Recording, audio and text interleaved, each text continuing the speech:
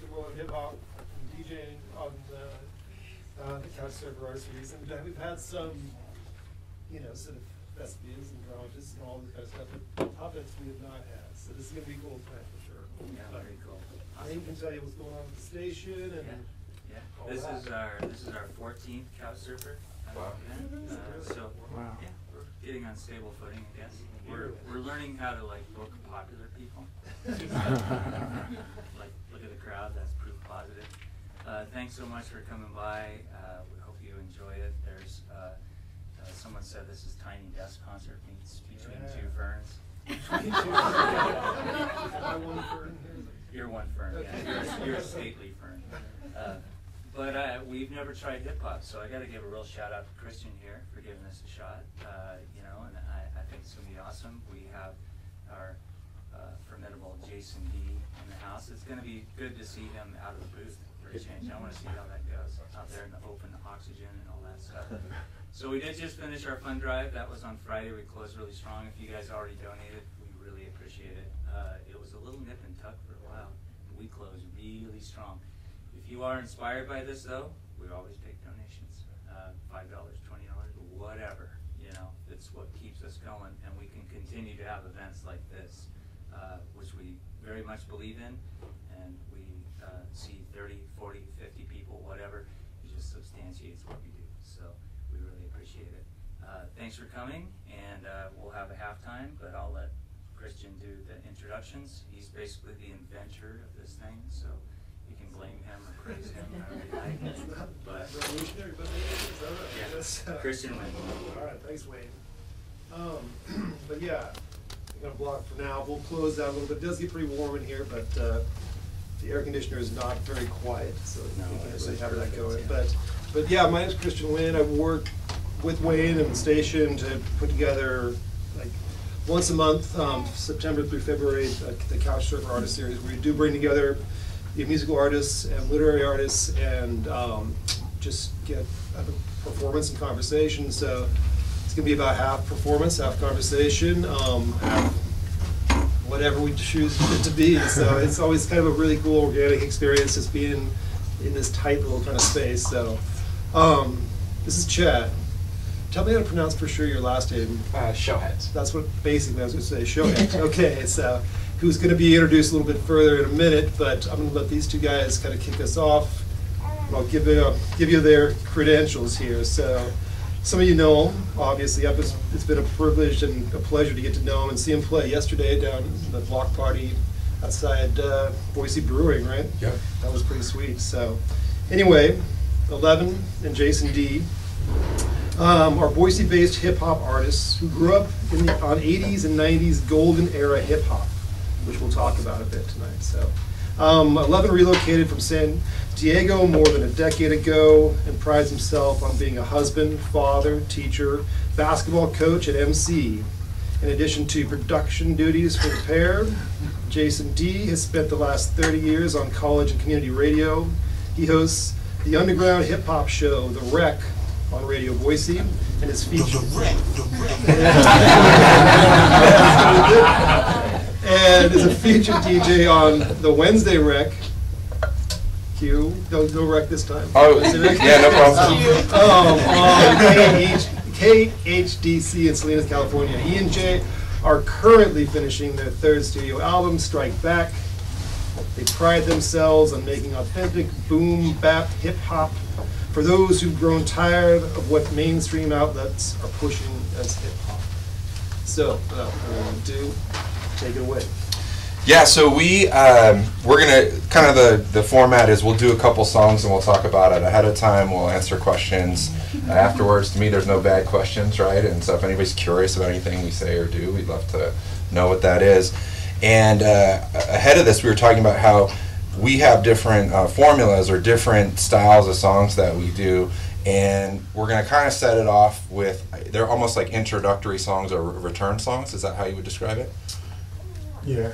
I think every hip-hop artist makes an album and they have a song on it, it's like, we're back. Like, you thought we went away, but we're actually back, and now we're even better than we were last time. You know, there's sort of this very exuberance to like, be kind of in your face. And so these first two songs are really braggadocio and in nature. That's what I was gonna say. And really about E&J is the best, you know, and we're back. Yeah. Well, hip hop is, I mean, in my opinion, you know, hip hop was a form of pretty much expression, you know, or it is a form of expression, and that expression usually is about yourself, you know, and how good you are, you know, or how good you want to be, and because at one point it was, you know, a claim to make a name for yourself. So if you weren't better than the next guy, then you were nobody. So, you know, I mean, we try, in my opinion, to get that golden era of hip hop where we try to explain how good we are, you know, and for me, I feel like when I wrote these two songs,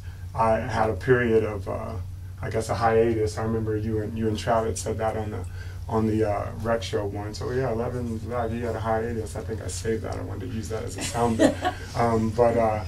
So these songs were for me, were like that I'm back, and I want to gain my respect again, kind of a thing. So they're very braggadocious. You want to say so. All right, so we're gonna try this without the mics. We're pretty loud, but if you guys think we need the mic, let us know. We do have it right here. And actually, he's probably so used to holding the mic, he'd probably rather hold the mic anyway. So, and we'll play with volumes here too. Just hold the mic and turn it off. Just a couple. Can you guys hear me okay? Can you hear me okay? More music or good? I'm good. Okay. I rob them cities of their victories. Just when they thought they had the W, announcers going major me for centuries. Rains of green bean, rocking everything. Truckloads to bar trucks, pumping your vein like Starbucks. Anybody talking nonsense, you get that hold up. You don't compare this thing, you better slow up. I hit you like a ton of bricks doing a tornado, the blow is fatal. When you least expected blindside from Junior Saint. I mean, Al, I'm so powerful. Got these cowards in my face, thinking that they hourglass is half full. Not knowing they trash still, cause they fan base don't know what bland tastes. Full of their relatives holding a pedestal, out to rage against the machine. Mine like a non-vet, take you down in flames like a sunset. Before you intervene, I let you know up front what you go get. Beating like the cymbals on the drum set. But still, there must be something I'm missing. Flow was one of the best. These cats, look, there must be something I'm missing. Artist Jack make it real hard to listen. Look, shit, I get a 16 cup inside the plastic. Usually that means about bleeds from all the practice. Heat up in the booth, put firemen and caskets. Bring a bunker box, your bonfire couldn't match. Fortress collapse and topple over your tactics. Visions of an easy layup until I smack it. Over in the upper nose bleed, some kid to catch it. Tell a story, turn legend about a river. I only talk this because I'm an artist. Check the motor 85, you find this where my heart fits. That's called the love for hip hop. I'm not by any means except hitting the green for the tip top. These rappers shine like quicksilver, they flip flop. Riding waves to an early grave, kick rocks. I use the mic and the words like a catapult. Chasing them to break them for the place to rough like asphalt. There must be something I'm missing. Flow was one of the best. These cats tripping. Yeah. Yo, there must be something I'm missing. I see you.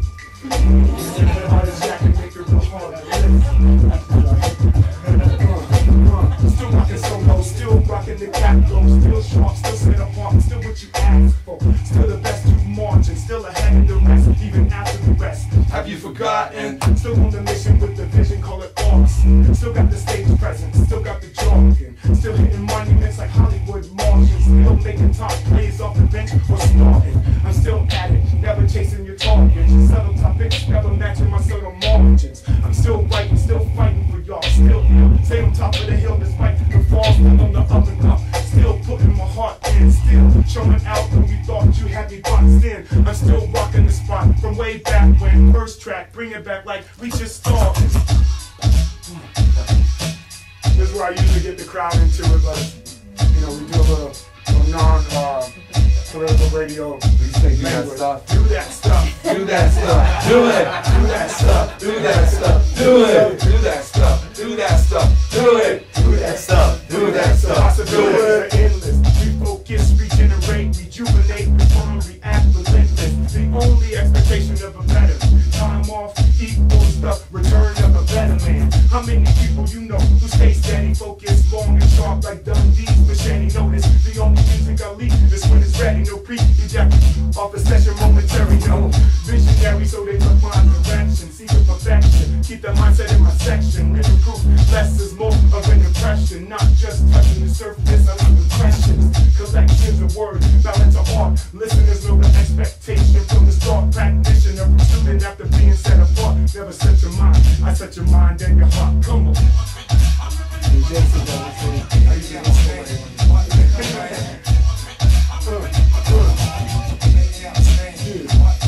So go DJ, go DJ, go. Go DJ, go DJ, go. Say go DJ, go DJ, go. Go DJ, go DJ, go. Yo, I'm back at it, so rappers take a seat, grab your craftmatic. We stay shocking like static, stay popping like plastic, full of air, we on the rise. It's a static, they take over of your enterprise. Mathematics know the addition that we provide. It's simple, veins we raise in the temple of doom. Those posing as Jones be exposed, dispose of those who lack skills to the grows. When it comes to fitting in, who got the better structure? Build it up like a sculpture, duty to rupture you busters. Catch me like I'm washed up, something ancient, an artifact that's somehow complacent. Like you hot stuff, you lucky that I'm so patient. A back-to-back album would have left you with no vacancy. To be an MC, I gave you time to breathe. Now it's time to say your prayer. Tuck your head between your knees. We coming. Everybody put a hand on this. Side to side. Do that. Do it. Actually, I'm just hot. I'm just trying to get your baby.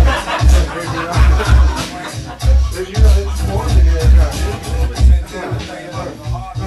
Yo, the passion's still, hunger is still. I might rip your face off for a meal. I ain't talking about money, I don't do this rap stuff for a deal. Do it the deal with demons telling me how to feel. Still emotion, so you open up and listen to skill. Beat is banging, but the bars are heavy coated with steel. Jinsu, bring your friends too, I show them the real. Show them we are hip-hop, please proceed to kneel. We're just straight, son, it's needle point to appeal. Got you checking on your steps, movement on chill for chill.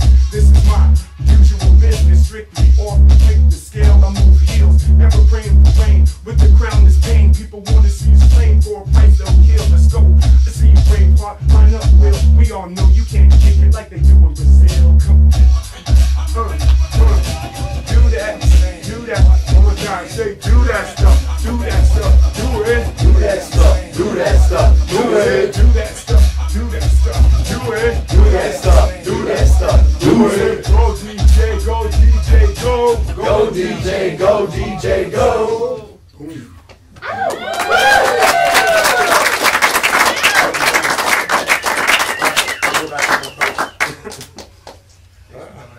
Thanks for coming out. All right, so are you guys good on the performance side? Yeah. This section, this set? Yep. Awesome. So, just like, I don't know, as a way of like intro, we obviously seem to know each other in the hip-hop community in Boise, but some of us don't know you quite as well. I don't know. I mean, you got a lot, you both moved from California.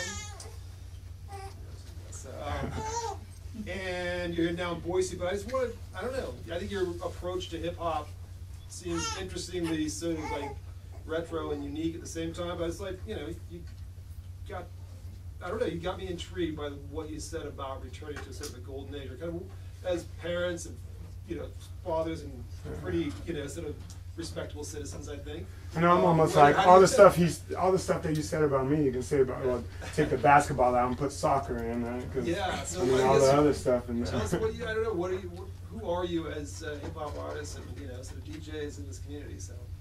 Yeah, so, you know, when I was in junior high, living in the Bay Area, California, breakdancing hit in my junior high. We were all trying to do that. I was not a fantastic breakdancer. In fact, there was the dance battle yesterday, and I was like, ooh. But I got into being the guy that had the boombox that played the mixes. So the evolution of that was being interested in DJing. And by the time I got to high school, there was probably a dozen DJs at my high school. It was actually a respectable hobby. And this one friend of mine in particular, his dad had a really long workbench, and so they had 3 sets of these set up, so 3 sets of turntables. And, you know, no YouTube guys, no instructional videos, just a bunch of guys in a garage. And it sounded really, you know, it was like, you know, really bad. You know, it was like a lot of grinding around trying to find our style. And so to me, it was just something I did. It wasn't, you know, I think people today say, oh, I'm going to be a rapper because there's some career in it or there's some thing. It was just a hobby. It was just kind of what we did.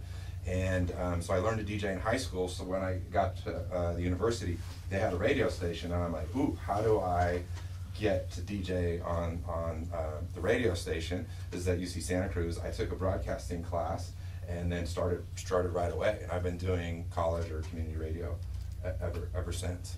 So. Yeah, very similar, except I was in elementary school, so that makes Jason a little older than me. A little older. Yeah, I did. Elder statesman. A little more wiser than me. Yeah, so I was in elementary school when that all hit. I remember like it was yesterday. My older brother, I have an older brother, he's 2 years older than me.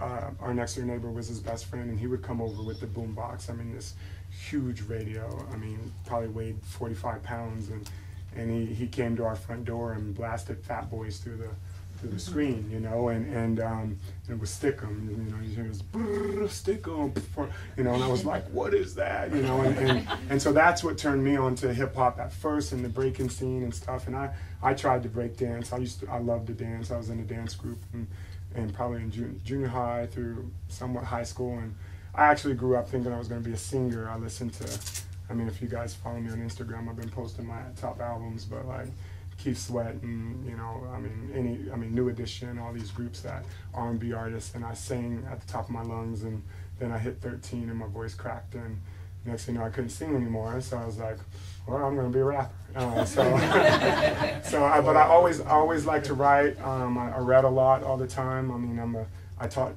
English for last 20 years. I was an English teacher, and I think that was one of my biggest passions. So, you know, I secretly wrote poetry and stuff, and so I said, you know, I'll try this rap thing, and I was horrible for a long time. And I mean, not that I don't know, you guys can tell me if I'm good. I don't like to talk about myself, but you know, and it took a while, and there were a lot of people on my block and neighborhood who you know, rapped, and we'd have these ciphers, and I'd try to go in and always was booed out, and, you know, and did talent shows and was booed off stage, you know, so, but my friends that I was rapping with, they were really good, and they would always tell me to keep going, and if I liked doing it, to keep writing and keep pushing myself, and so they kind of gave me the courage to keep at it, and we did for a long time, and then I went off to college to play ball, and then kind of came back to it once I became a teacher, just being around it again and writing, and then there's younger kids that reminded me of myself, and they were trying to start rap groups and do talent shows and asked for my help, and so I helped them, and next thing you know, I started writing again and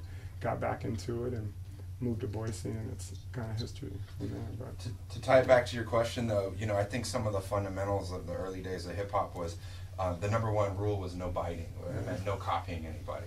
And so what you were really out for was respect, and you wanted to be respected for your kind of individual style. And so we pay very little regard to what is considered popular or what is considered, you know, I don't know, I call it consumer grade, you know, hip hop. It's people that are out for sales, right? And we kind of do things that we think, we feel like we're competitive. We push each other, and we're competitive with the other, everybody in here that's hip hop. We all look at each other like, yeah, you're almost okay. Because we're competitive. No, but all jokes aside, I think, you know, it's just that spirit of just earning your respect that kind of keeps us grounded in kind of that original sort of like early 80s, 90s style. yeah. Yeah, well, we'll get into that a little more later, but just quickly, like, how did you guys do, like, you two guys hook up, like, to put this duo, you know, this group together? Go for it. Well, Jason like woke up one day and realized he couldn't live without me. There's three sides to might be the other way around. Right? And, you know. No, I think I can't remember actually how we first met, but I remember doing a show after I hadn't done any music in a while over at, what was it called, the Red Room or something. Yeah. And I remember you and Trav being in the audience of the Red Room, and I was super nervous. I think I messed up a lot. and then I think you called me a little bit after that or something and asked me if I wanted to do a song, which I was like, yeah, I would love to, and we'll do that song later. I believe it was Rock the Spot. Yeah. But and you know, it's kind of history from there. Like I feel like Jay is one of my closest friends now, just because. So it's been about how many years? Oh man, good 5-6 years, right? Yeah, probably closer to 7. Yeah, it's been some time. Yeah, so 11 had put albums out with another famous local producer named Noah Hyde. I don't know if anybody knows Noah, DJ Noah Hyde. And Noah started pursuing some other musical stuff and kind of left you without a DJ and without a producer. I'll tell you, well, I started having babies is what really happened. I mean, like, I have 5 kids, and there was just no time. Noah had an older daughter who's, I mean, she's in her mid-20s now, so it was more like our schedule changed, where we used to be able to hang out all the time and do music together. So it's kind of like fate in a sense, where I was moving along with my wife and kids, and he moved along to actually do what he really wanted to do, because no one knew he could do hip-hop stuff. But then that's how, you know, I came So I was actually playing his music on my radio show, and then I kind of sought him out at a show. And actually my first beat that I made, I gave to Dave the Fave there, dedicated servers, and so they have the finest remix. And 11 was on that remix. Oh yeah, that's right. And I thought that was that. And so I think that kind of helped that connection. It's a good song, dude. It's pretty nice. Yeah, I know. Right? Yeah. So, Yeah, when I moved here, you know, one of my heartaches was giving up my radio show back home, and I figured out through file sharing and whatnot that I could send a mix back home, and the host would pretend I was still, you know, DJing there even though I wasn't there. But I was down at Alive at 5, which is something, you know, you move here and you're trying to figure out what's going on. You go down Alive at 5, and Jeff Abrams, the former Radio Boise station manager, had literally put up one of those signs that has the thing where you tear off the phone number, and it just said, "Want to start a radio station?" And I was like, yeah, because I was missing, you know, my community radio station. And I started volunteering. I think I volunteered for like 4 or 5 years before we even were online or something. So I remember Wendy Fox is in the front row at those early meetings, staring at whiteboards going, oh my God, this is never going to happen. Yeah, and here we are, so it's cool. All right, well, let's shift it over to Chad. Yeah. And we are sadly missing Jamie Nebekern, who is ill at home, who is the HomeGrown Theater's managing director, and we're missing you, Jamie. But you can do your best to, Jamie. And Chad, we have a mic for you if you want a mic. I don't know. How do you feel about that? I'm fine. Okay. Yeah. All right. All right. So I'll do a brief intro, but then we'll get into a bit of performance from you first off, and then we'll talk about some collaboration. Even though the puppet will have to be your collaborator tonight, and you know JB very well, and so you can like speak to all your interactions as far as putting together the kind of art you do. But Chad Ethan Shohet is an explorer of poking the theatrical bear, which I would like to talk about as well.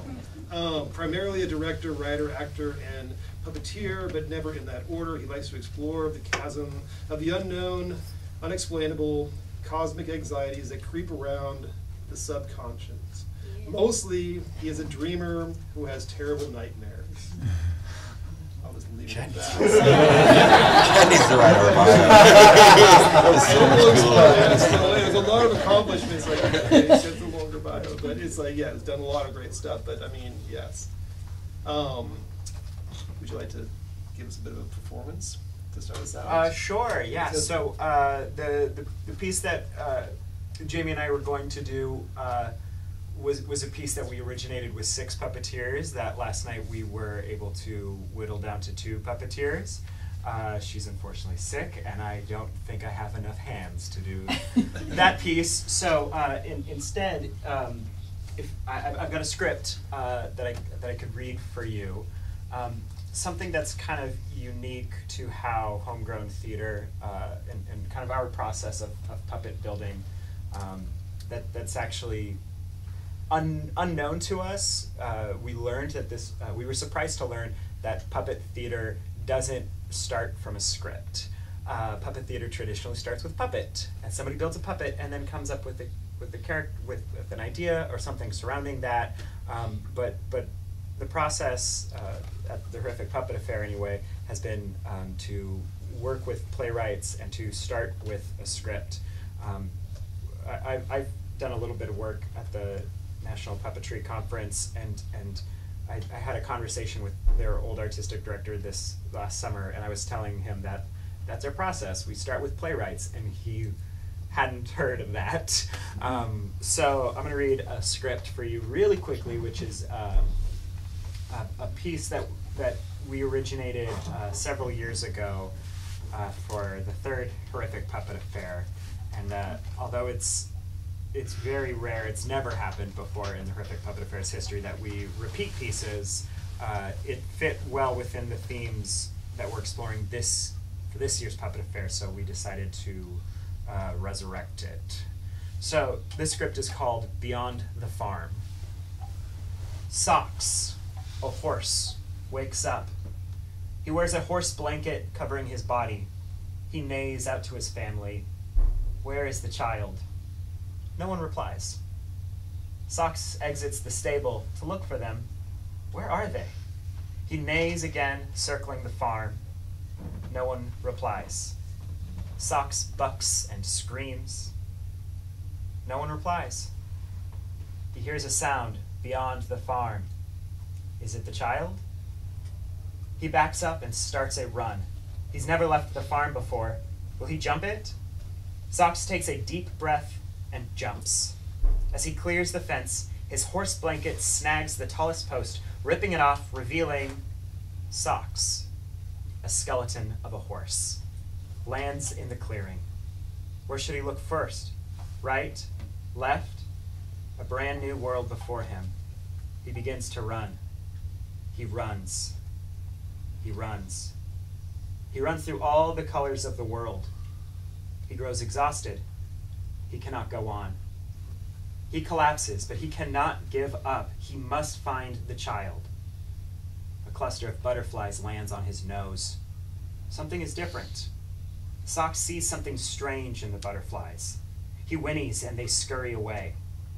A skeleton of an armadillo waddles by.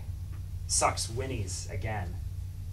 The skeleton of an anglerfish swims by. Socks is stunned. Finally, the skeleton of a lemur, the harbinger, floats by. The harbinger tries to guide Socks into the mouth of a cave, but Socks refuses, afraid by the horrible sounds coming from it. The harbinger guides Socks to a river, where Socks sees his reflection. Socks kicks at the water and runs away. He runs as far as he can. The harbinger tries to keep up, but he cannot. Socks is alone. Socks runs through the colors of the world. Socks runs past all the details of all the things. Socks runs away from memory or familiarity or reason. Socks runs. Socks runs into nothing. There is nothing around Socks. No trees, no farms, no skeletons, no harbingers, no nothing. No child. He neighs to her. Nothing. Where are they? He neighs again, circling the nothing. No one replies. Socks bucks and screams. He really screams. Fear, loss, lonely. He hears a sound beyond the nothing. Is it the child? He approaches the sound, and beyond the blurred veil is a fuzzy image of a tiny girl. The child, wearing riding breeches and boots, sits on a bale of hay, hugs the body of something lying very still. What is she hugging? Socks neighs to her. Nothing. What is she hugging? Socks tries to approach, but the closer he gets, the blurrier she becomes. What is she hugging? Socks screams. The child seems to look up for a moment. A mother comes in and takes the child away. Socks sees his body. Socks turns and walks away, away from the nothing, away to the clearing where the harbinger waits for him. Socks enters the cave. End of play.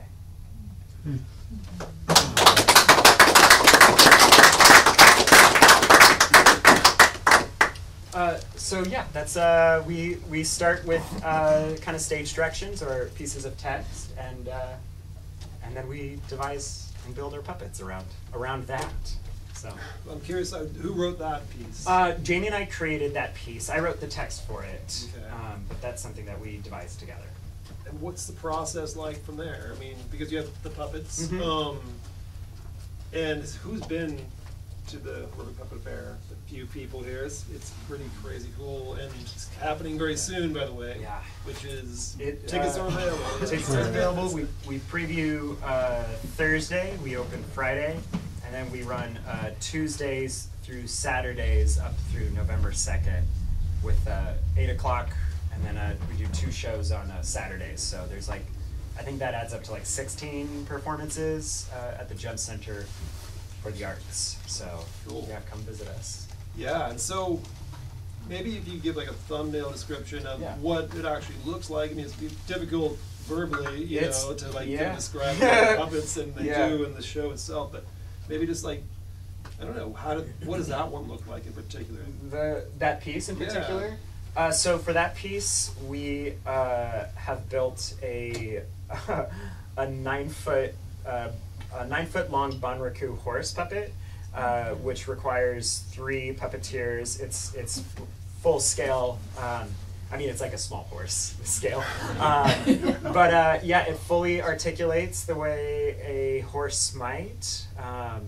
Jamie and Jessica have spent a lot of their lives around horses, so they've got a lot of experience. We do a lot of research making sure the thing moves in a way that is believable. It's not like the 2 people in the horse costume, like back. Yeah, it's essentially, like, yeah. Maybe a little bit more artistic than that. Well, that's actually a good idea. We're gonna do that next time.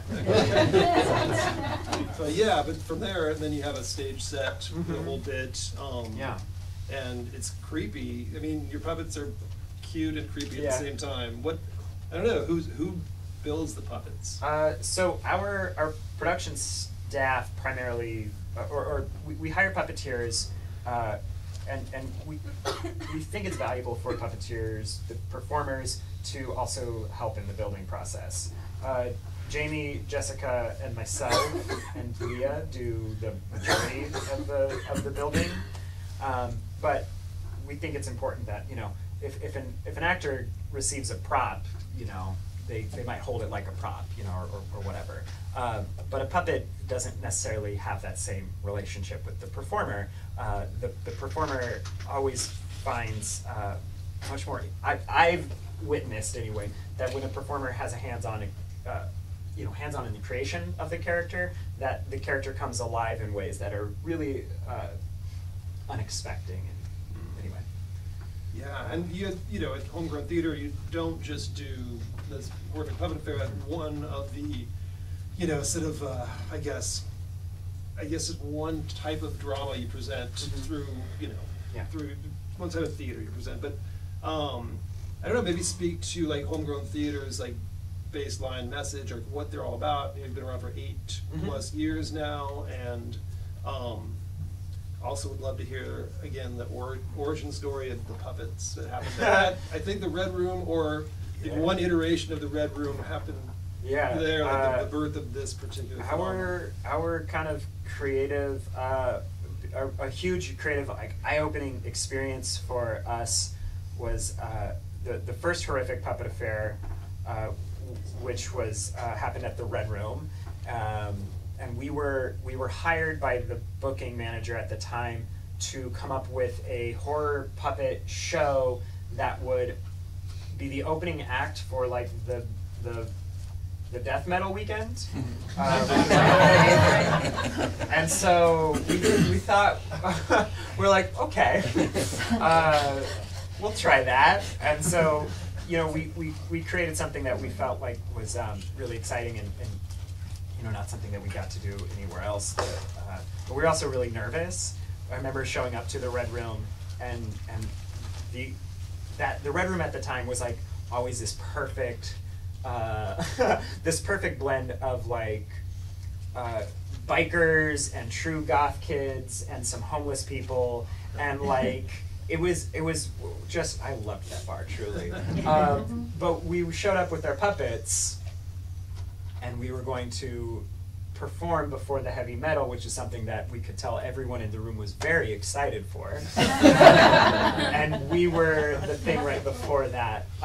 And we started our piece, and I'll never forget the experience of just, first of all, walking on stage expecting to be just booed off of it, and for nobody in the room was at the stage. Everybody was playing pool or at the bar or chatting, and that's fair. Like, we're in their bar, you know, like, and nobody was paying any attention to us. And I remember that play was with Dakota and Jamie and I, and there was like 3-4 minutes before Jamie entered was just Dakota and I just remember working so hard for anyone's attention, and he and I were just like, we're just paying attention to each other, and I, you know, I've been, as 8 years ago, it was probably peaked performance in downhill sense,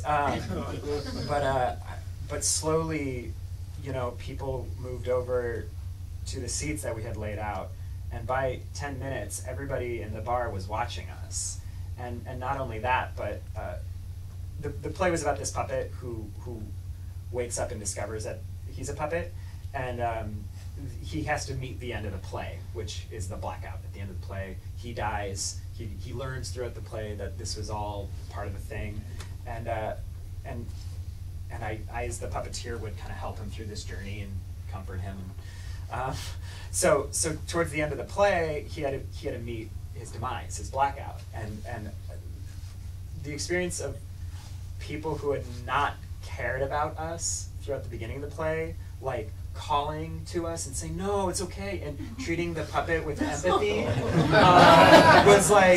was wild, and it really taught us that, like, okay, this is actually the kind of theater that we're supposed to be doing, and so yeah, that's our origin story. Yeah, that's great. Very much so.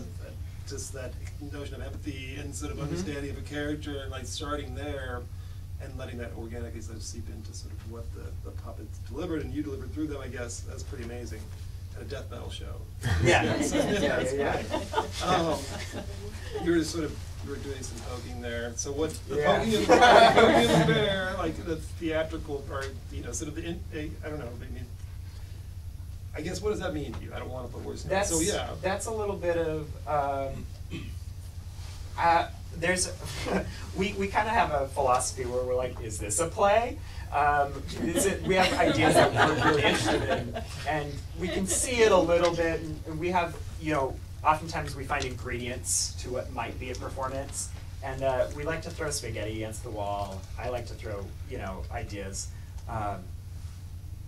Those ideas that you truly, like, I don't know, tend to be really rewarding and also controversial. We had this piece last year that it was this little monkey floating through space singing this song, this love song to the moon. But the moon can't see him because he's a monkey, he's too small. And the moon doesn't care because she orbits around the Earth and she sings a song to the Earth. And they all orbit around, and the Earth sings to the sun, and all these planets come out at the end, and it's this choral number, and it was something I believed in so thoroughly, and it flopped. People are like, I thought this was a puppet show. So I don't know, things like that. I'm happy to be a producer of ideas that we don't know what the result might be, because also at the end of the day, you know, 95% of the audience, you know, kind of tuned out during that 5 minutes of the puppet affair, and a handful of people come up to us and express that one thing resonated to them and was special to them. So, that's cool. And that's like, the higher art, perhaps, of the, you know, the whole operation, the idea, and maybe you guys can relate to that sort of the notion of, like, maybe sort of poking the bear of, like, the industry, or kind of just, like, you know, you kind of alluded to that earlier. Yeah, that's actually a great segue. When it comes to our creative process, it always works where I make the music first, and then I send it to him. And I even go so far sometimes as to, like, come up with hooks and say, okay, here's the hook, and he's always like, no. I have to say, on the new album, we just finished a song where I did the hook, but I recorded it before I sent it to him, so it's my voice, and he's like, oh, I actually kind of like that. So I finally arrived. But the next two songs we're going to do are kind of pushing the envelope for us. You know, I guess the thing I'll say about the first one, and I'll let you talk about it, is, so, you know, I don't know when I send him music how he's ultimately going to arrange it, right? He could write 3 verses, he could write 2, he could write whatever. And so typically what he's getting from me is an instrumental that has maybe like 8 bars of one pattern, 8 bars of another pattern, and then it just kind of repeats. So I remember this is a beat that I actually sample, and I think Axiom told me he heard the original in the bar, and he was like, I can't remember if it was this one or not, but this was a beat I really had to slow down from the original form to get the sound that I wanted, so it's a little bit disguised that way. But he said, oh, I loved it, I wrote to it. And I was like, oh, well, I need to arrange it. How many verses, you know, he goes, no, I wrote the whole way through. So I sent him like a 3-minute instrumental, and he just goes from day one all the way through. And I want you to talk a little bit more, and then I'll tell you my reaction when I first heard it. So. Were we supposed to start going? I didn't know if that was... Why, you know, this is kind of, we're just, why don't I see if I pants? No, I didn't know if you were going to go back to Chad. Yeah, I'll go back to Chad maybe. Actually, you're ready. You're all queued up. Go for it. And then we'll just, because Jamie's not here, it's a little bit different format than we originally planned, but it's totally fun. I think you should go into the discussion of the song and how you guys work, and then perform, and we'll go to halftime. Let's just do the song, and then because some of you know it, you'll know it when you hear it. But I'd rather go do the song than talk about it, or because you might have some questions about about it in the second half. Then we'll close this out first half with the song. Okay. Yeah. And then if they want to ask questions about it or whatever, we'll do that too. Yeah. Okay, I'm gonna start it with the intro and then drop it right when you come in. Okay. Okay. And then might ask for a little audience help here. All right. So any Breaking Bad fans out here? Who the hell are you? You know. You all know exactly who I am. Now, say my name. I'm Michael Brown, Trayvon, and Emmett Till. I am a splitting image of souls saved and killed. I am, through my father, a soldier at war. I've been at sea. I've seen bloodshed on sand for land, and I am home security. Yet I am the nemesis, bullying gamers, trying to become a Sega Genesis. Musical origin, dated back-to-back crackers. The 93 tracker, bumping the latest rapper. I'm poverty and greed. I'll be the moment you leave, and then while you return, I am the lesson you learn. That record, 8-track, take that. Okay, player, that B-boy, drama DJ, and rhyme player. I'm Harriet, Rosa, and Seeley. I had to let these MCs beat me to know they can't defeat me. I am, through my mother, a beacon, a presence of strength that asks to gift on time and 59. I am quick with every color, even my sister and brother. No wonder I am a lover. I'm the twerk, the bop, Reebok, and the flair. I am you, her, and him over there. I'm the past and the present, making lanes for the future. Paperboy, the Bobby Digital, Chris Taluna. I'm experience, opportunity, I'm your vision. A movement, improvement, action, and diction. I am violence, I am peace. I am silence, a volume increase, the corruption, conspiracy theory, press release. Am I an airplane, a bomb? I am beyond belief, I can't breathe. Police leaves as jokers, I'm protection, proceeding to provoke ya. I am greatness, I'm his creation, a miracle of rebirth after devastation. I'm that balcony that held all of your leaders. I've seen ignorance assassinate our teachers. I'm the takeover, I am that ether. I'm the beat that brings the best out of the speakers. I'm that plague, that epidemic that causes mass hysteria. I'm a tsunami in your area. I'm cross colors, medallions, and pride. Black on black, I'm gang related and genocide. I'm the people, equal, gender, race, or evil. Good, healthy, wealthy, strong, poor, or feeble. I'm your conscious, pushing words of wisdom. I'm a critic and sometimes a victim. Love it or hate it, I'm the double-edged sword. I'm the resort that trouble you caused when you were born. The emotion you feel when you're flawed, from a scuffle when you're muffled or kneeling to your lord. I'm the encyclopedia, to Wikipedia, to what they feeding you. Through social media, look, I'm the N-word muted, cause I know I'm better. I'm changed, I'm strange, and I'm terror. I'm awkward, but likable at the same time. I'm the top, side, middle, and the bottom line. Check it, I am my brother's ways, therefore my brother's keeper. I see my sister struggle, never judge a fight with evil. I'm shell-toes, black chucks, and 23s, moving like the Nike swoosh, progress and victory. I'm Miles Davis, I am ageless, a sample instrumental with over duration. I'm what you think and what you see. Who you really are, who you wanna be, and who you wanna meet. I'm inspiration over grief, y'all. I am hip-hop, more than just a voice over a beat. Yeah!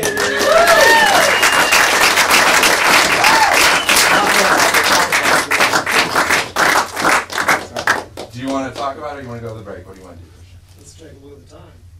We got time to talk about it. Let's talk about it. Yeah. So let's hear about the process? I don't know. We'll just, you guys know what you're talking about, but I'm curious. Definitely, like, I don't know, politically, socially, sort of like, obviously, it brings a lot to the table. So, you know, that, but I guess maybe the construction of the song, how it all come together. Well, it's definitely why, I mean, Jason said it simply. I mean, I was trying to look for something. Right when I heard the beat, it was kind of like, I'm one of those people that get a beat and I ride around to it sometimes longer than Jason would like me to. But I like to feel, I like for the beat to pull something out of me rather than me to pre-write and then try to fit it to the beat.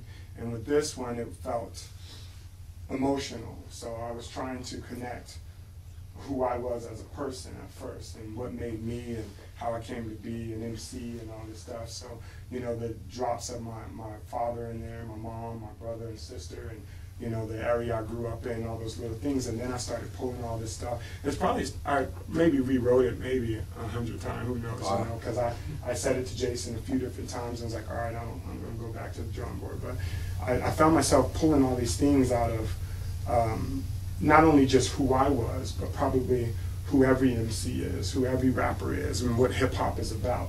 Because hip-hop is political, hip-hop is from the street, hip-hop is sometimes, you know, accepted by many people, sometimes not accepted by anyone. Hip-hop tells stories of our history. Hip-hop, you know, tries to shine light on certain things. And so I found that I was not just trying to shine a light on who I was, but kind of what hip-hop is. And so, you know, when I get into the clothing of the Nike swoosh and the Adidas and the Shelter, you know, all that is generation from Run DMC and, you know, and people, you know, buying jewelry or whatever the case may be. And so ending it with I'm hip hop more than just a voice over a beat. Like nowadays, I think music is more about the beat and how the beat sounds. You know, the beats are the same and very, very, very similar, and everybody's flow, or I guess you can say the rapping style is very similar. And you know, I just wanted to say that when you are hip hop, you're a culture of things. You're not just rap and you're not just music, but you're more than just, you know, what you are over the beat. It's more than just a beat and a cool hook and a sound, you know, because we need to get back to that idea of listening to what we're saying, because we're very influential at the same time. So I think that was kind of where I was going once it all wrapped up. I don't think I started that way, but it ended up kind of that way. So. It delivers for sure. It's a great song. That's fantastic. Thank you. Yeah. Thank you. Thank you. Yeah, you know, when he said it to me the first time, I got chills, and it's sort of this notion that what happens to one of us affects all of us, right? And the punchline that you know, he's describing something, right? And I'm like, who's he describing? And at the end, he's like, I'm hip hop, and I'm like, man, okay, this is he's really got something here. You know, the opening line is, I'm Michael Brown, Trayvon, and Emmett Till. And I don't know, this song's maybe 4 years ago you wrote it? Yeah. Yeah, I mean, not that that's subsided, but that you know, people dying at the hands of police or dying at the hands of being falsely accused of things was certainly in the forefront of politics and the social landscape when he wrote that song. And so it's like, I mean, that's one line, you know, I'm Michael Brown, Trayvon, and Emmett Till. I am a splitting image of soul saved and killed. And it's like, I got chills instantly. And I was like, okay, keep going. I you know, no chorus, keep going. You know, and so we did re-recorded that one a few times to get it to where we wanted it. But that was, so again, it's kind of non-conventional, not worrying about hooks, not worrying about commercial radio arrangements, not caring whether somebody's going to play it or not. We made that for us, and we hope that other people like it. An interesting thing I kind of thought about was you made the beat, you wrote to it, you wrote the song, but really you inspired the writing to that song, right? Well, I think what you're saying is you react to the mood of the song. Mm-hmm. Yeah, right. Yeah. We'll do a song after the break called "Love Is Love," where I had a very specific. I wrote a hook. I had a very specific idea of how many people were going to die on that song, and then he did something else with it. We'll tell that story. The radio I showed, you know, I think here's maybe a good closing comment or segue for you, Christian, is that you know, when you talk to people about rock, people go, oh well, there's heavy metal, there's speed metal, there's punk, there's classic rock. Like people really understand there's all these genres of rock. We feel the same way about hip hop, right? There's all these different styles of hip hop, and so when I think about like the rock show, what I do, that's kind of like if we're talking movies, it's like action. That would be the best way to describe it. It's like Scarface, and you know, it's like car chases, and it'd be the action, you know, genre. And so that's where I tend to default when I'm making music. I'm like, what's getting me like rah, you know, like and so then I give it to him, I'm like, you gotta be like rah. He's like, I don't have to be like rah, you know, all the time. I can be what I want to be. I'm like, dang, okay. So. Well, and then when you think about that beat too, which is where I got emotional with it. I mean, when you just listen to the instrumental by itself, it is very boom bap and very headband. Like, and you could totally spit a lot of. You could totally about all your albums, they're all straight boom. Yeah, I mean, I could totally get braggadocious over that, which I don't know if I was in that, but it didn't give me that over it. I just wanted to talk, and it came out to be what it is, you know. So. Right. When you talk like boom bap styles, like 90s East Coast mostly. Yeah. Well, I like to say East Coast because that's what I like most. But you know, I mean, there are people on the West Coast who do the same. I mean, we're both on the West Coast, and we love that style. But you know, so yeah, I would say the generation of hip hop was East Coast music and sampling, you know, bass kits and stuff and beats like that. So kind of from the late 80s, early 90s. Early 90s. Yeah, we could talk about the golden age and I guess, you know, what that means in the second half. But also just, yeah, some of, I'd like to hear, not at this moment, but when we get back, like Chad's take on their collaborative process and sort of, I don't know, some of the things that do beyond the puppets. And how he lied to his parents about his major for a couple of years. Sorry, I didn't think that. How could it? Just like kept it out of the secret. You were, you know, gonna do this cool theater stuff. But yeah, we have some food and drink out there. Wayne's happy to, you know, sort of talk about stuff the station's doing with Wendy and others around here. And if you want to buy other raffle tickets for sale for the Practice New Year's Eve event, so where you can win and walk a car and just go have fun and whatnot. Also up at the Gem Center this year, right? So Deborah can tell you about that, but that was a good first half. Thanks guys so much for putting up.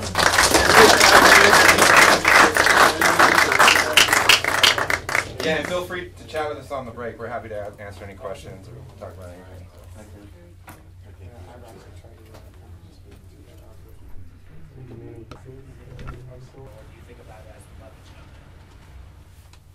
You know what? We'll save that question for the end. That's a good question. Sounds good. That's a very good question. Absolutely. So we can keep mostly on the schedule because our awesome volunteers here at Radio Boise have applause.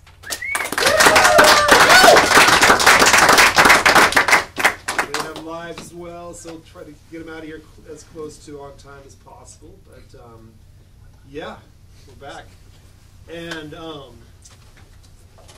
I guess I want to introduce a new aspect, new wrinkle we're throwing in there this evening. Is we have like marionette puppets. We're not going to do them right now, but at the end of the night, they're going to be dancing with the help of one or two of you up here to your final song.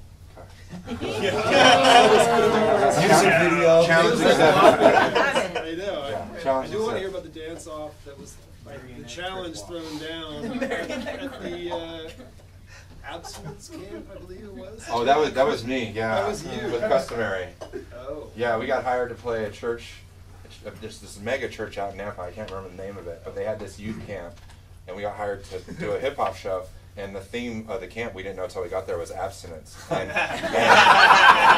there was all these chaperones that had like, it was like privacy police, or it had some slogan on it. Arms bent apart. And we were, it was, we got in the car at the end of the night, and we looked at it, we go, what the hell happened? I go, I don't know. But it was like a really good paying job. So it was definitely a take the money and run. Hopefully it doesn't show up on the internet. You know.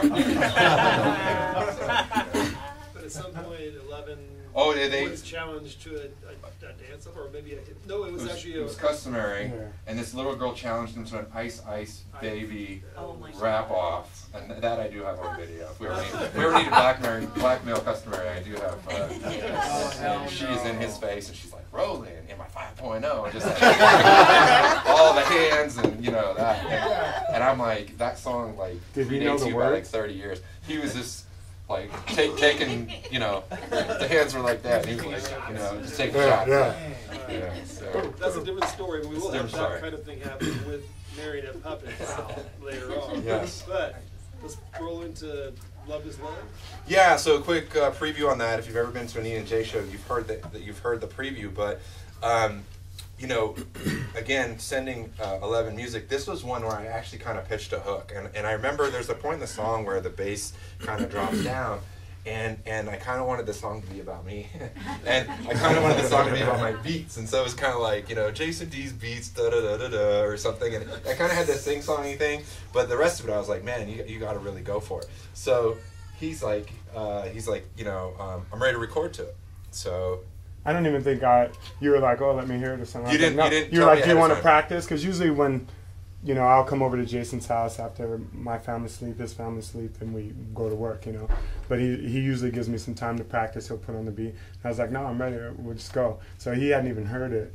And I just kind of went in and went after it. And he was just like, what? You know, so if you hear the original song at the beginning, the beat comes on and Jason's like, are you okay? You know, I mean, you need a hug, you know, is everything all right, kind of thing. So, I mean, that's kind of, are you looking for it? Yeah, I was trying to see if I had the and I'm just giggling and laughing because we actually went into the booth together to do it, like we were going to banter back and forth, and I didn't know what he was going to say, so when he said that to me, I just busted out laughing. So I didn't even get any, like, words out to say back to him, and he's just like, LL Cool J, rappers need love, you know, and I'm just cracking up, and then finally I'm like, no, you know, and I tell my reason for writing the song. So, but yeah, the beat was very, again, boom bap and, you know, typical Jason D, and I was like, I want to talk about my wife a little bit, you know, or love, you know, so, but.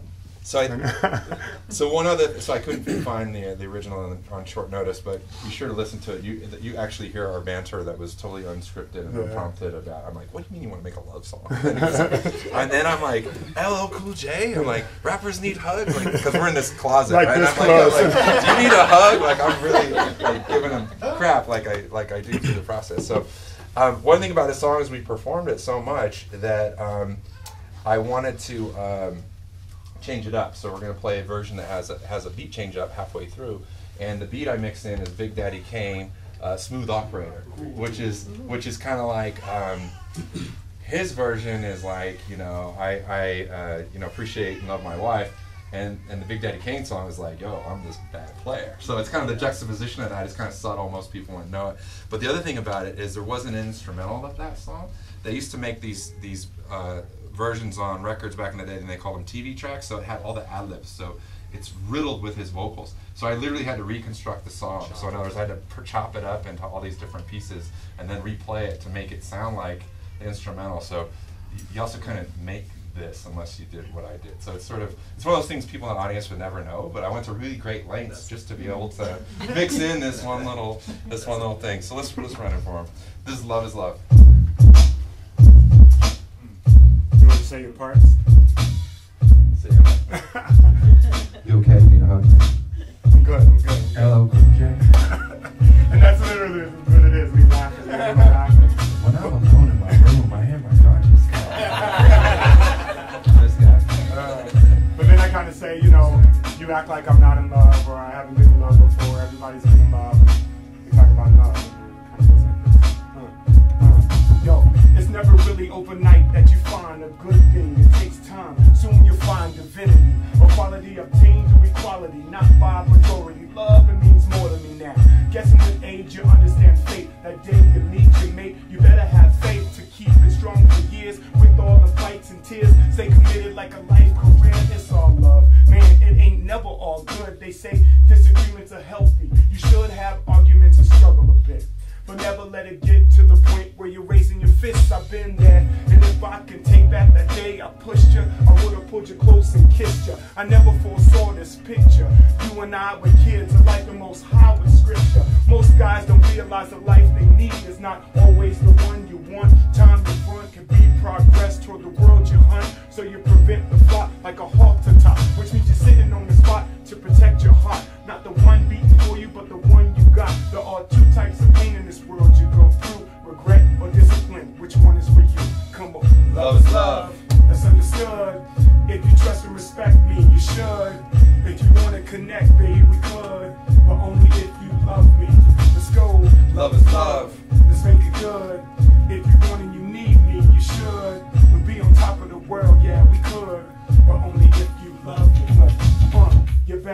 should seek hope. Two of you should move in unison towards growth, cause every day is a present, so open it with the future in mind. That whatever you find, you leave the past behind. Focus on what you gain, not what you lose or lost. On what you give, not what you bought. My box to the left, baggage I want to toss, and everything that's left, we split at all costs. Nothing works unless it's 100%, from fights to paying bills.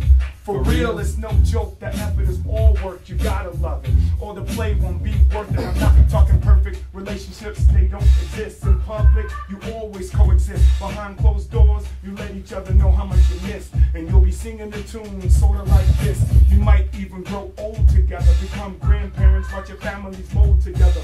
Be the knot to help your family hold together. Don't let nothing come between you. Man, I've seen the worst firsthand. Slight degree of separation could be cities and states between your foundation, but it starts with you. The support you give should be the best to help your partner live. Love is love, that's understood. If you trust and respect me, you should. If you wanna connect, babe, we could, but only if you love me. Let's go, love is love, let's make it good. If you want and you need me, you should. We'll be on top of the world, yeah, we could, but only if you love me. There's a part where you put a one out like this and count ladies. Just one. You're lucky just to have just one. You're lucky just to have just one. Live radio.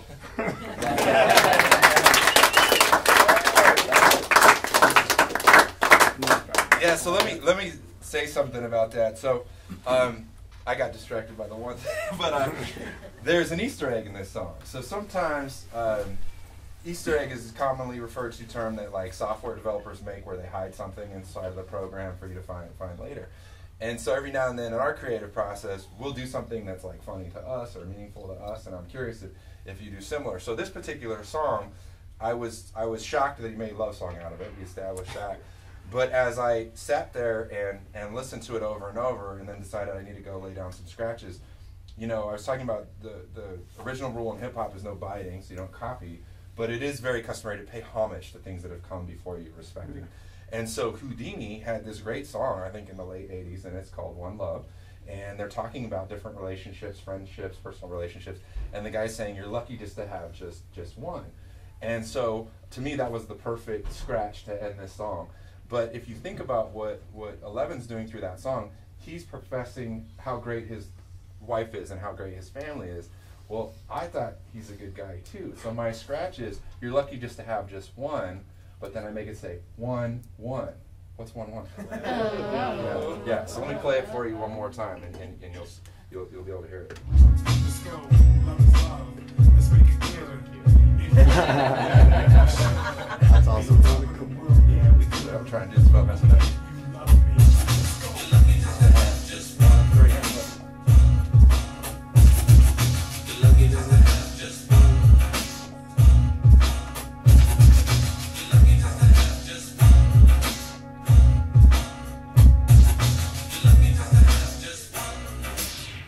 So, little Easter egg.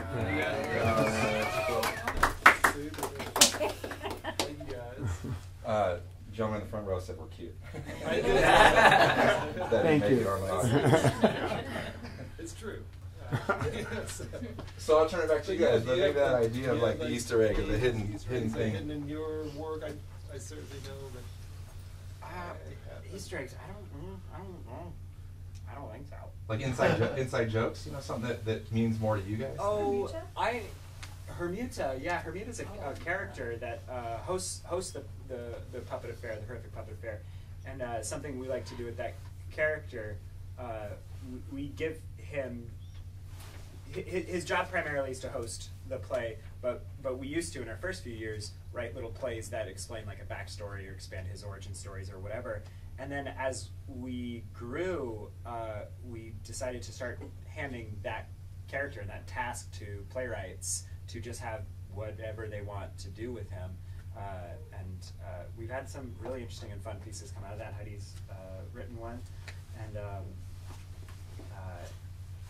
yeah, that's something we've done.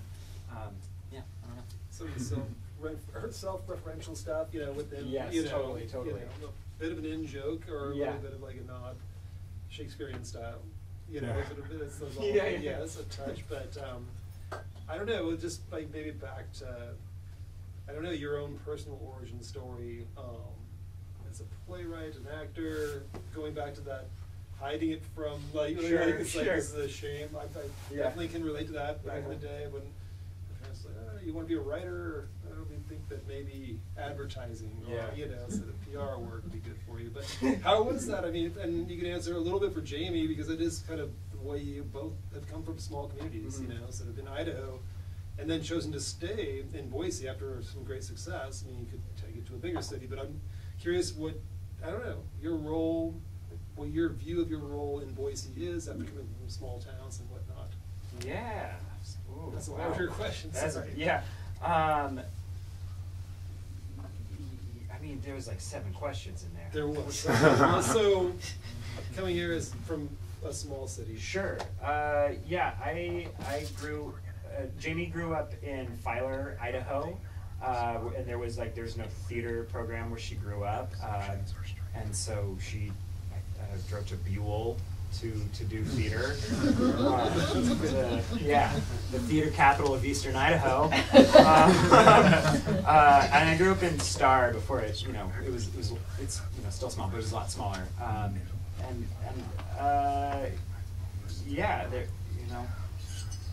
We went to Boise State for school, and I think it was that which we fell in love with the city of Boise, and it was a little bit this experience that we would have. I remember us having about the point where we were 2021 or something, where we would go see a lot of plays locally, and then also in bigger cities, and we were always the youngest people there, and by generations, and we would also then go home or we'd go like the Nerlux or whatever. We'd go out to a bar and we'd see all these people who were our age and people who were like us, and we'd talk to them. They're like, hey, why don't you go to plays? And all the reasons were, well, they don't make plays for me, or it's too expensive, or I don't want to take the risk or something of spending my evening like that. And so for us and our decision to stay in Boise is we wanted to create a theatrical experience that wasn't unlike going to see some music at the Nerlux, or we wanted to kind of make something that was for people like us, young people, and tells the stories of young folks and help them find a community. I was just talking to you a little bit,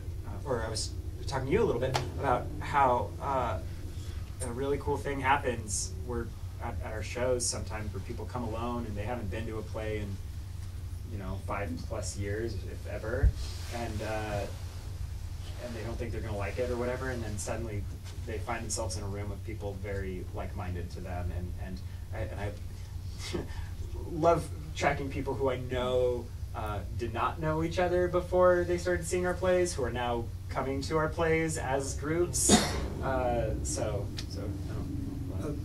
That for sure, yeah. And a little bit of a reference, but that's the mission of your, sort of the theater, the homegrown folks. And also you talked about, we spoke earlier about kind of like price point too, as far as like ticketing and all that kind of stuff. And like it can be prohibitive for people. It is. When the cost of something is $35 and you don't know if it's going to be good, that's a huge risk to spend $35 in 2 hours of people who make as much money as I do in a year. That's a huge financial risk,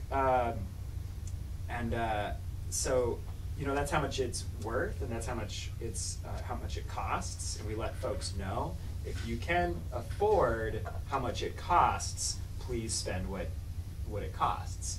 But if you can't, don't stay home.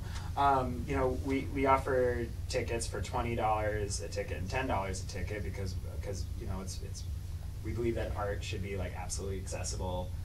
That it doesn't, and you know, people all the time like don't have $10 and they email us and they're like, what can I do? And we're like, well, just come figure it out or whatever, you know. We don't think that like economics should be a barrier to watching a play, and it's, you know, it's our you know, long-term goal. We've got like a membership program set up, but if we can get the membership program, I was chatting with you a little bit about this, if we can get that membership program to like a high enough number, we want to do like zero cost tickets. It'll just be show up or book ahead of time and show up and don't pay anything. Right. It's such a difficult thing to, you know, do what you do and be able to pay your own bills and like really bring a like sort of an important, you know, sort of I don't know, artistic entity to the community. And I guess for both of you, I mean, I guess for you first, Chad, I guess I don't know, what do you think the overall role like of, I don't know, theater and what you do at HomeGrown, like what are your like community goals here? Like what do you really want to do? If we can if we can help people come together and feel, you know, express experiences that we've had and that other people may feel alone on or something like that, if we can help, you know, create community that way, then I think that's what our role is. And what do you think like your most successful like productions have been with that? I mean, that might be a difficult question to answer, but I'm sure you have. Sure. I don't think you've heard in all of it, but yeah, maybe some of your most, you know. I think in the last like two years, two of our most successful plays that we've done. We did this play called She Kills Monsters recently, which was about these sisters who didn't really necessarily have an eye-to-eye relationship, and it's you know, it's only after one of the characters has died that they're able to come together, and you know, the surviving sister is able to see the deceased sister, and you know, there's that play ended up, you know, the thing that the sister wasn't able to, the older sister wasn't able to see,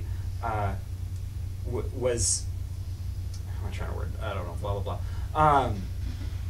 You know, I think that there was a lot of queer themes in that play, and themes about like suicide, and I think that folks who have felt, you know, like their family doesn't understand them and doesn't hear them, I think that meant a lot to a lot of folks. That was at least expressed to us anyway. And we had another play the previous year, Sing to Me Now, again about sisters, which I won't talk as much about that one. But yeah, when yeah. Anyway. So you felt like those two in particular sort of right now stuck out to you, at least as, you know, connecting with your overall mission. Yeah, and if it can help, like I said, if it can help people feel less like alone in their experiences, then that's it. Yeah. Mm-hmm. How about you guys? As far as, you know, what you bring to the artistic, you know, sort of like community and hip-hop community, or just, you know, this community radio station, like what? I looked at it, so I'll go first. That's fine. I know. Any surprises there? Zero. Yeah. And what do you want to do? Well, you know, it's actually a couple of things that Chad talked about resonated with me. You know, one is this concept of the age divide, right? And so, you know, people consider us, there's like slang terms, but they call us old heads, right? So like, we're old hip-hop heads, and the style of music we do is like old head stuff. So there's something strange in hip-hop where there's this really big, for me personally, there's this big divide between older folks and younger folks, and to the point where the older folks are very dismissive of what the kids are doing. I was quite guilty of that in the last hour, talking about trap rap and commercial radio. But then at the same time, the younger kids, they just don't, it's like they look at us as old and like outdated. And so what's interesting is that when you know, hip hop is so deeply rooted in street culture, and when you look at street culture, the old heads are called OGs, and the OGs are supposed to teach the young, the babies, the baby gangsters or whatever. And so that's a big part of like street culture, but somehow it doesn't carry over to music. Like there's this divide, and I feel like, you know, you look at a genre like country, and young artists are doing songs with older artists all the time, or they're redoing songs that older artists did and paying tribute to them. And there's some gap there. So, you know, I feel like our role, at least in a local way, is to try and help bridge that gap. You know, and so, you know, a lot of what I do with the radio shows, you know, there's younger people coming to me and they're like, I've got this music, but I don't know how to get anyone to play it or hear it or whatever. So I spend a lot of time talking to younger folks about their music, and then trying to get people to appreciate, you know, kind of what came before them. And so a lot of times in my show, I'm explaining why this old record is so meaningful, and what the context of it was, and what the style was, and, you know, why it was the way it was. What would be your take on that? I agree. I mean, for me, I look at the writing process, and I was speaking with you, what was your name? Jodine, about, you know, how, I mean, I used to do music without a care. It was just about the music and trying to fit in and be tough. And as I got older, I realized, wait, you know, I have a responsibility. You know, I mean, I have a responsibility for my words, for who I am as a person, and so therefore, what I say, if someone goes and follows what I say or do or whatever, I gotta take. I mean, not saying that they should, but I love being able to make music that my kids can listen to, or I can play in the car, and I'm not worried about it, or like my students or whatever. But then at the same time, when I go to a show, I try to speak to the kids. If there's kids in the audience, like I'll walk up to them and rap in their face and a high five or whatever, because I want them to like this genre of music. I want them to go, oh, the hip hop is good, or, you know, and their parents to go the same thing. Oh, my kid can listen to music. So, and I felt like that's how I was growing up. I mean, the music that we listened to, I wasn't afraid to play it around my parents. I wasn't afraid. Well, when NWA came out, but actually, but you know, I mean, so a lot of them, I would say 90 to 95% of what I listened to, I played it openly. I wasn't afraid to hide it from my folks. And so today, though, I listen to music on the radio, and it's something that comes out, and I'm just like, oh, no. We're not, let's stop singing that song, you know. And so I feel myself doing that. So I feel just as a responsibility to connect and bridge that gap with kids, with hip-hop, and let them kind of see what good hip-hop is. You know. Yeah, and maybe quickly before you guys go into another song and more little bit of Marionette Train, and you can go to the final song. Okay. But as an English teacher, I don't know, do you bring hip-hop into the classroom at all? I mean, obviously, you said you're not currently exactly teaching. Yeah, I just stepped down from teaching English. But you've been doing it for 20 years. 20 years. Yeah. So, I mean, you know, you're iambic pentameter, you're, you know, sort of different, yeah. You know, your sonnets, your villanelles, you know, the poetry and all that stuff. But, have you used much of maybe your own work or others you admire? Oh yeah, of course.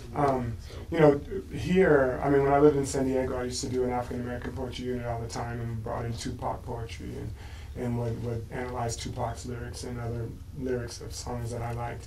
I've done it a few times here. Poetry will probably be my favorite unit, because it is the breaking down of the words. And what I would have the students do is come into the classroom with song lyrics. I would make them go home, and that was their homework, to come back with song lyrics. Didn't matter if it was hip-hop or rock or whatever, they just bring song lyrics in. And then we'd analyze the lyrics as poetry and figure out what's the message and the theme and how they're getting that across, and what's the beat pattern, and I mean the rhyme pattern and all that stuff. But I did use our song I Am in my classroom before, because I wanted my students to actually write a rap about themselves and what made them who they are. So I actually brought in the lyrics to I Am, the song that we did earlier on Michael Brown, Trayvon, and I did that in front of my kids, and then I made them mimic it and write a poem very similar, and the response was awesome. And some of the kids who I thought, you know, I was interested to see what they would write, and they got up and kind of blew my socks off just by expressing who they were through that form of poetry, you know. And I even had a mom come to me and say, oh, my daughter was practicing that for days, you know, because she knew she had to recite it in class. And I was like, that's awesome. But, you know, to me, when you strip the beat away, I mean, it's funny, Jason's you know, a pretty creative guy. I mean, he does all our beats, but, you know, we have our albums on all streaming platforms, but he also puts the instrumentals up, and he takes me out of the picture, which is cool, I guess. Edit him out of the artwork and grade him out. You know, and it's just him because it's just a beat. You know, and I jokingly said, "Oh, you should put up the acapellas then and take yourself out." But not, you know, not that I need that.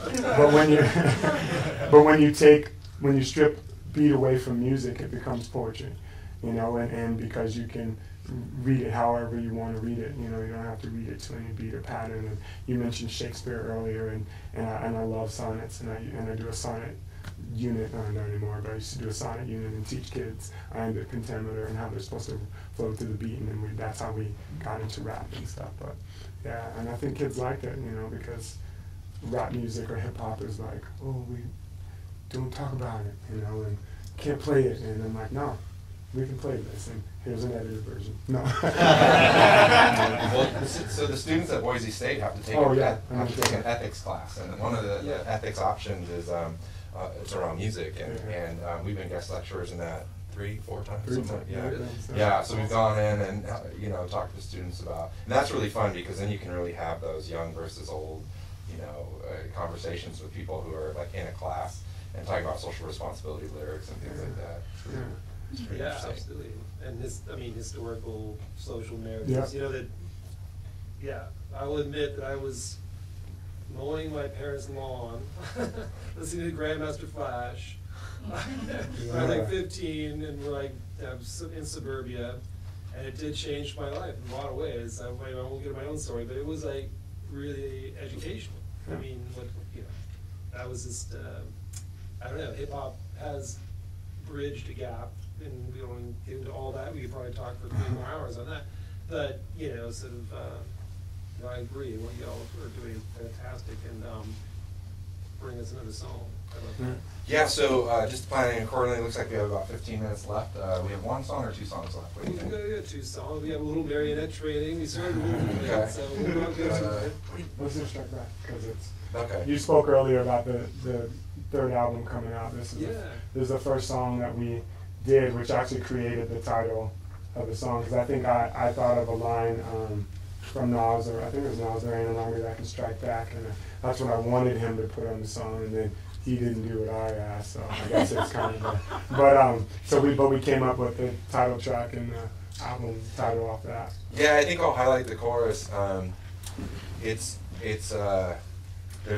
an old head, a fellow old head. His name is Ed O.G. He's from Boston, and he had this song where he had this line that really stood out to me, and he says, they say you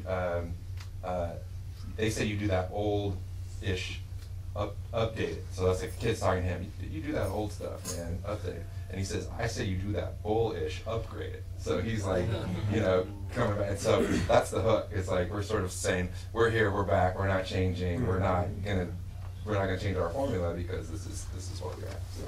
Stay true.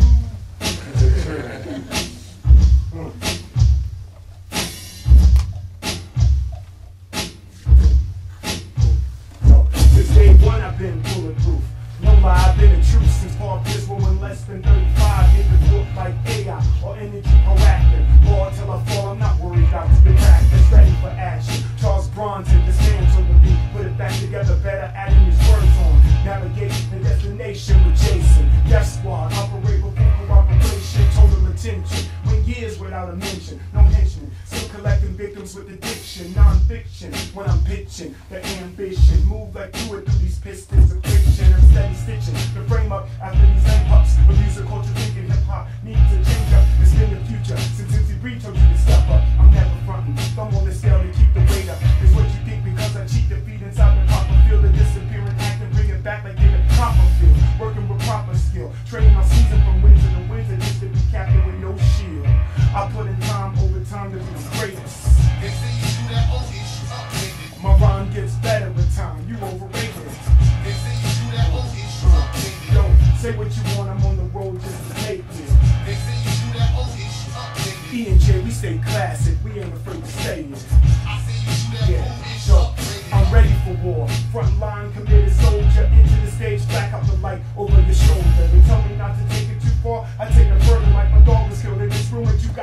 murderer. I'm at your porch knocking on your door religiously, without a Bible scripture, just the words that rip your mentally. Payback before you even take a breath to mention me. Rebel without a pause, chuck the flavor at your infantry. The EP release was heat, no hesitating, but we back at it again. Notice the separation, the ensemble. You can never match the combo. Connected, I'll measure your ruler and head hunter. The intuition to stay in line with the mission. We bring it to your submission, torn feather competition with the elements. These beats stomp like elephants, you know the ledge. I got the juice, watch it settle in. I put in time over time to be the greatest. They say you do that old ish updated. My rhyme gets better with time, you overrated. They say you do that old ish updated. So, say what you want, I'm on the road just to take it. They say you do that old ish updated. E and J, we stay classic, we ain't afraid to say it. I say you do that old ish updated. I'm never hung up on last year, look, I'm trying to prosper. My presence crushes more dreams, goals, and silly monsters. You ain't trying to build, always under construction. Trash my best and trying to beat that, beat your production. I'm in the dungeon, introduction forms of synergy. Jason drops the bass, you start moving like you frequently. Award shows for best MC, right here on stage with a mic. How you valid is not clear. How your valid come about without checking cats' careers. Your reach on social media is weak, so it appears. If you don't know who's hot in the game, that you ask, and rappers themselves to vote for themselves is so lame. It's more than rap, you need that. Respect it for the boom that. Raise the culture, you do that. Hit the line like a bull that. Just to carry tradition to the zone you get in. Leave it at that. I'm like a battle axe with a pen. Come on, I put in time over time to be the greatest. They say you do that old ish updated. My rhyme gets better with time, you overrated. They say you do that old ish updated. So, say what you want, I'm on the road just to take it. They say you do that old ish updated. Cause E and J, we stay in classic, we ain't afraid to say it. I say you do that old ish updated, updated, updated, And then I updated. dance a little bit. That's it.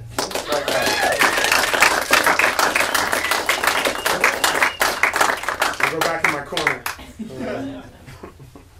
So, real quick, so when is this album available, and what's going on with that, like, just a little pitch? Well, we have this process of trying to get albums out before Tree Fort, and kind of release them at Tree Fort. At least that's what we did with the first two. And then the last Tree Fort, the creative process and stuff was kind of, I was taking too long. So we're trying to get this next one out before Tree Fort again, so we can release it like we've been doing. February, March, yeah. All our stuff is on all streaming platforms. I think it's just 11 and Jason D. And to your point, we also felt our music should be accessible to anyone, so it's available for free download off Bandcamp. So, same kind of thing. Instrumental versions too, without me.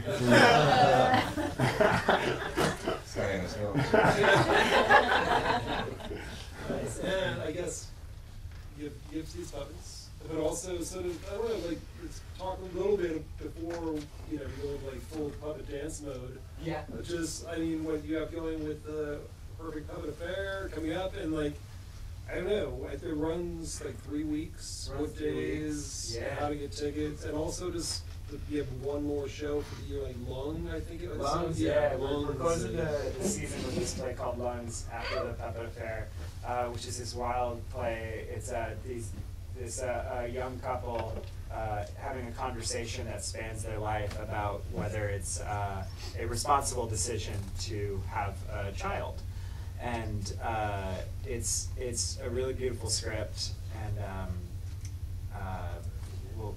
anyway. That opens like in December. That'll run December through January. So come check that out after you check out the Puppet Affair. And the puppets, so you only do puppets during that part of the year, this Perfect Puppet Affair. Yeah, So that's our main. Occasionally puppets sneak into the rest of the productions because we like puppets. You like it? So the Puppet Affair this year is about ghost stories. We have a full lineup of ghost stories in kind of all the different forms that ghosts may take, whether they be something that, hides in your whatever closet or that's out to get you, or maybe it's a memory that's been coming back and haunting you, your regret or your something. So we kind of are exploring like why we as humans are afraid of ghosts and why we continue to tell those stories. So come check that out. We do have a guest writer every year, and our guest writer this year is Christian Winn. So, He hasn't seen any of his puppet what we've done with these. Nice. I know in the story there's a decapitation that happens. That's all I know. Maybe that'll be. Yes. No, that was a really big honor that you asked to help sort of steer the programming. But all right, so do you want to just drop a quick beat, a basic beat, and like Chad will show you maybe who you volunteer to I need like one or two. Like 3 ideally. 3. We have 1. Yeah, I want one of you two because you can get into music. Or anyone. Yeah. Cool. Great. So you want to practice something, not the actual song, just like a beat right now? And then we'll bring the song in, I think, and then we'll see what they do. Like one more? Yeah. And do we have names on these? These guys don't have names because there's another sister there, and these two actually represent all of the millennials in the world. So why don't we do it on this table ledge? Who wants to do legs? You do legs? Great. So if you kneel back there, we'll do it on this table. So really important with legs. Legs are gravity. So if they're dancing up, get a little pull down here, unless there's a little kicky or something like that. All right, who's doing? You're gonna do left side of the body. Cool. So you get so many people. I know. You get the spine, and then you're also going to take that arm that's nearest you, that hand dowel. Cool. That's great. I'm going to take that a little bit here. Cool. Yeah, let's see if we can make sure the audience sees and the camera sees. Grab that from down here, and you can do a cool bunch of that. Okay, so first thing we're going to do, I've never done anything like this. So first thing we're going to do is keep the character nice and still, stand tall, find your weight underneath you, and the 3 of you, without the puppet, okay, puppet, don't do anything, the 3 of you, we're going to breathe together. I'm going to do it too, okay, ready, in? One more. Oh, look who's breathing, the puppet's breathing! Look at that! Okay, so keep that breath going with the character. Cool, we got some music. Cool. How does that affect how the body might want to move? Cool. Maybe we get a little head noddy happening here. Oh, what's that? Where did that come from? We got some from the toe. That's good. Oh, yeah, look at that. What's up? Your puppeteers. You didn't know it.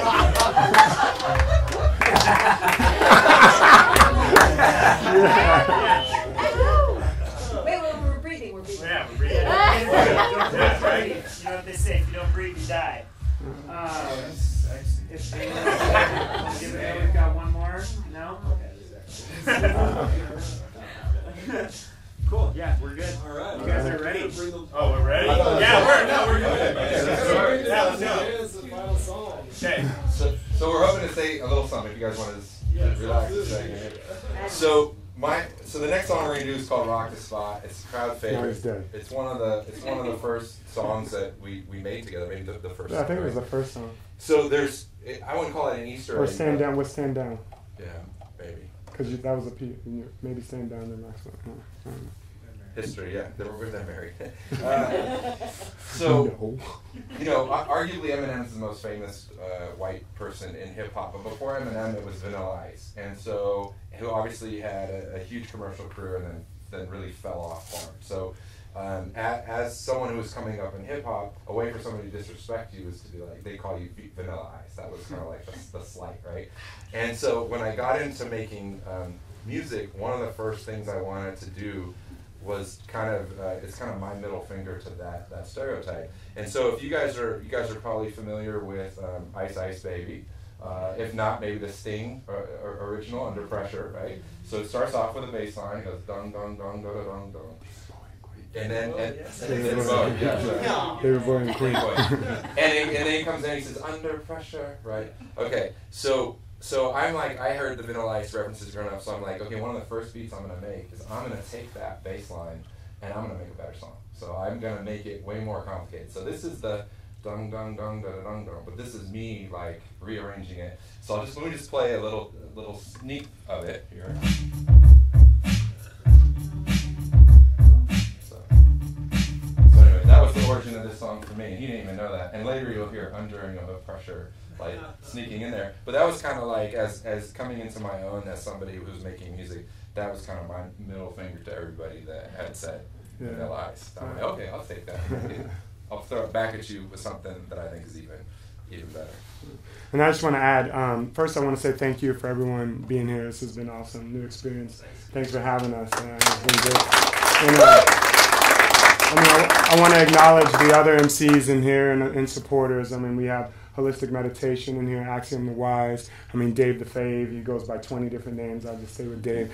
I mean, from Dedicated Service. And Dougie Fresh is here with, I mean, I keep staring at this shirt he has on. That's actually my signature from my first album that you mentioned with Noah. So that kind of throws me back. But, I mean, when I moved here looking to do hip-hop, you know, I mean, I was accepted into the community and you know, did a song with you. I mean, we've done many songs, and he asked me to open for him or do a show for them over at the Deluxe one. So I just appreciate all the love and respect that I've gotten, and I hope I show that back to you guys and throw that back to you guys too, because we are a community, and as much as we try to outdo each other or whatever, like, I support you guys, and I mean, you make me better. I think I mentioned that in our Finest, in the Finest track, I talk about how, you know, we make each other better and push each other to be good MCs and good musicians. So, you know, and then this song, actually, I think it was the first one, because the story that I wrote is about how I got booed and hushed and booed, and I was a minute on cruise.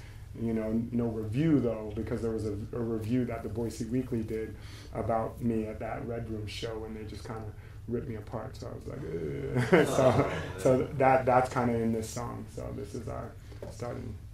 Like, this opened up for us. So, puppeteer yourself. Bringing him back.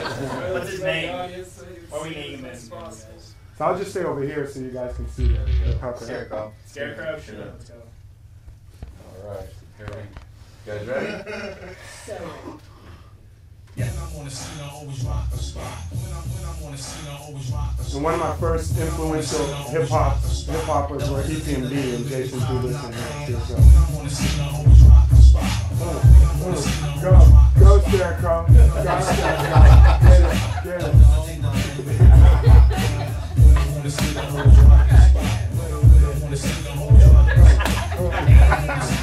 That's how I look on stage after that. Yo, I put my heart and my soul in this. You thought I quit, huh?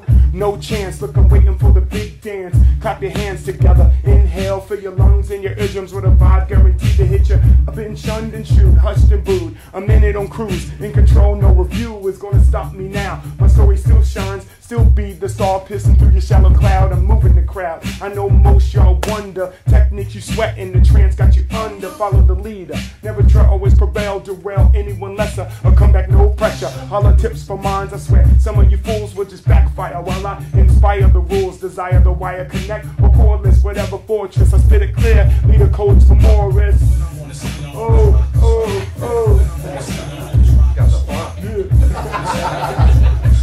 Don't hesitate to motivate the crowd of my players.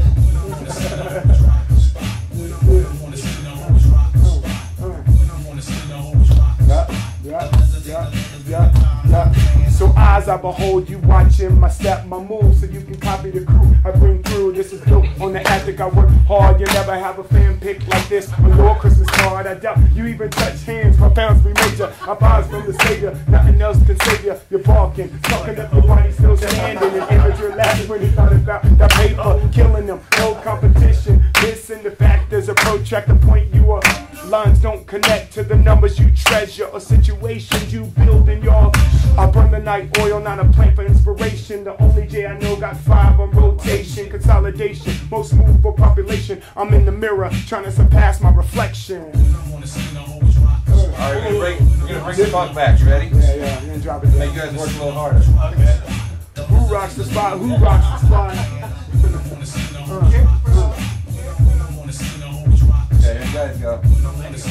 Oh, he's gonna have to drop it. He's gonna have to drop it low on him.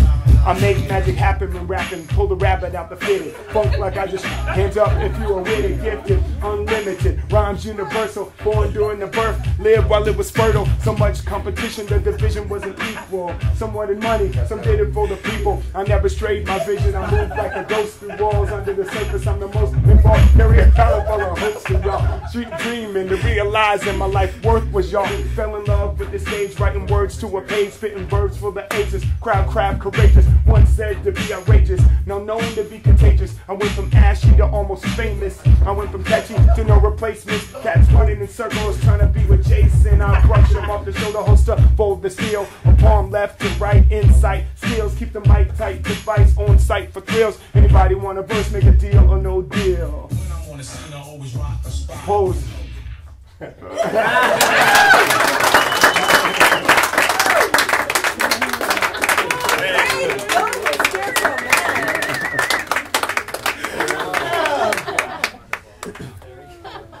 That's hilarious.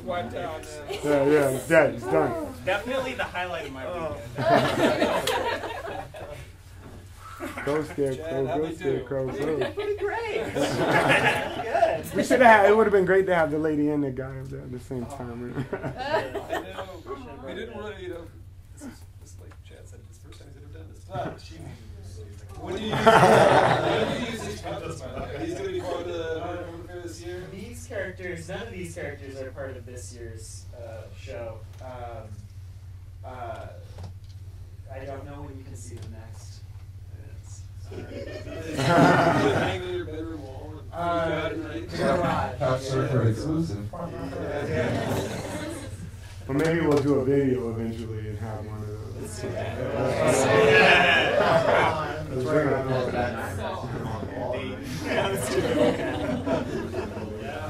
Well, that brings us pretty much to the end of our evening, I think, right?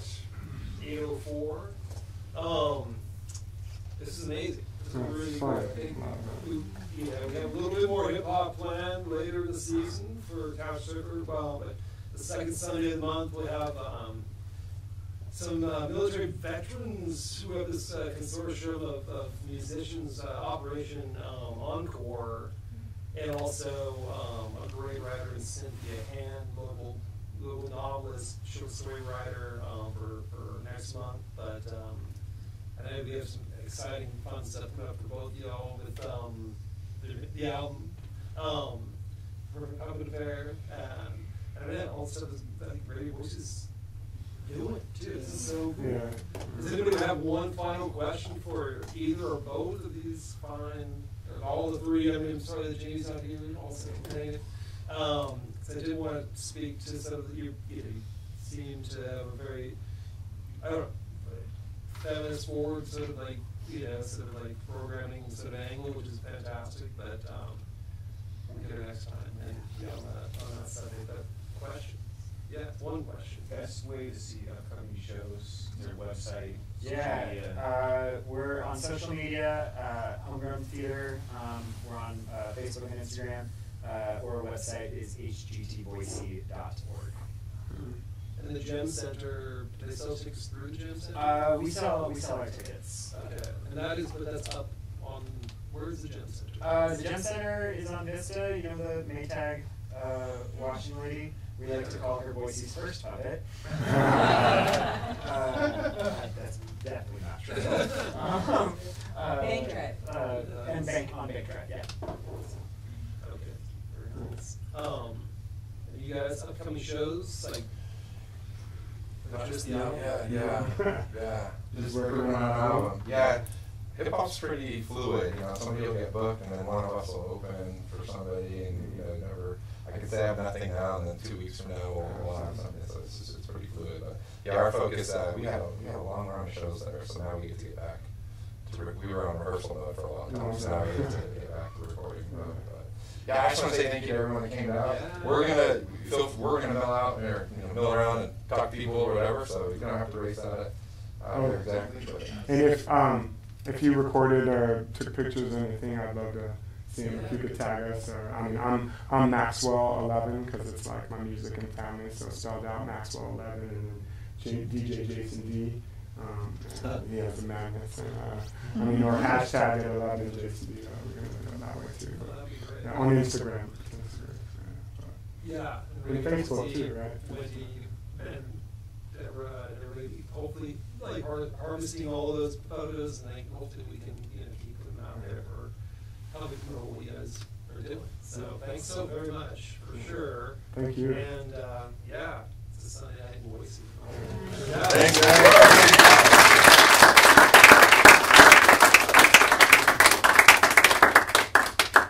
It's also going to be on the Radio Boise YouTube station. So oh wow. yeah, so fresh air. it's recorded.